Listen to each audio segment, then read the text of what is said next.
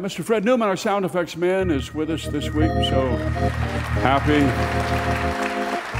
Ran into a little problem on the show last week. He was hit with a major fine penalty by the Better Broadcasting Board for his performance when we asked him to do a brook trout.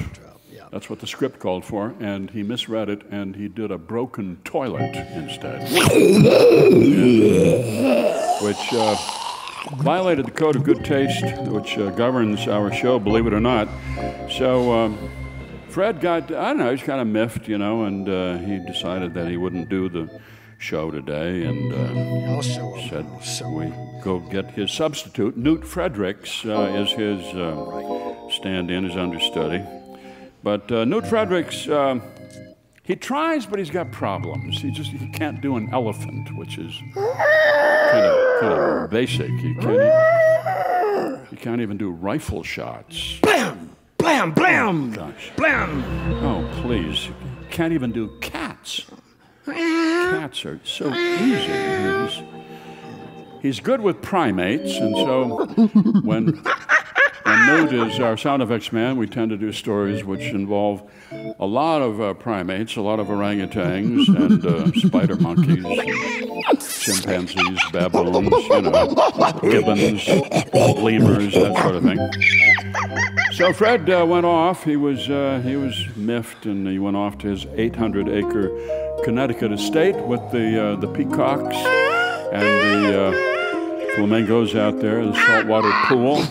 Beautiful, beautiful place. Half a mile of protected seafront there. Big fence around it. Stay away from the beach. Stay off the sand. Fred likes to ride his horse, his silver stallion, along the beach and casting for grouper as he rides. It's quite there you go.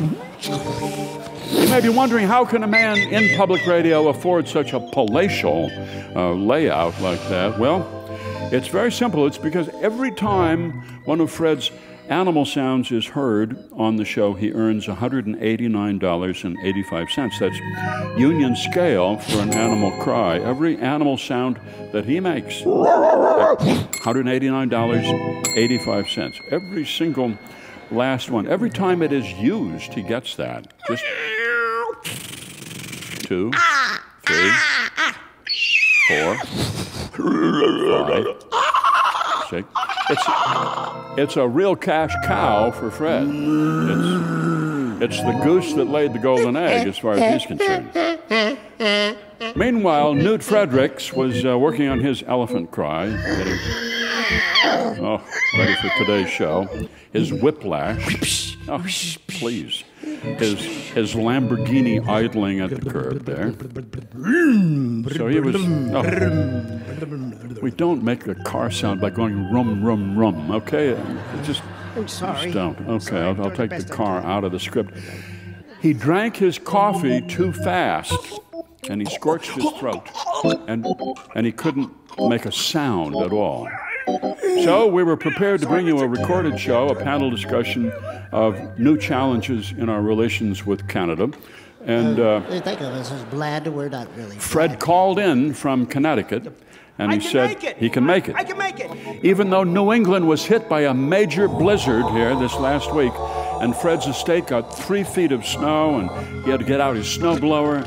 He had to clear a path over to the helicopter landing pad so the chopper could come in and pick him up. And there was no airport to take him to. They were all closed down on the East Coast. And so they took him out to sea, and a submarine surfaced, and they landed him on the submarine, and they took him down below. And they submerged 5,000 feet. They went down. And they put Fred into the nose cone of a Polaris missile. 3, 2, 1. Into the air he flew. They flew him all the way out to Minnesota, where he ejected at 15,000 feet. And and his parachute brought him gently down into a snowy soybean field where he was picked up by a farmer on a farm-all tractor. And On in here. I didn't know if tractors had horns, but that's great. That's wonderful. Did they expect to run into other tractors out in the soybean field? I don't know. He got in his pickup there. He rode in the pickup. Farmer gave him a ride into town with 2 dogs there in the front seat and brought him in. And he arrived just minutes ago. But you know, when you fly in a Polaris missile and you drop in a parachute, it affects your lower digestive tract. Yeah. And you really need to use I gotta go. a toilet.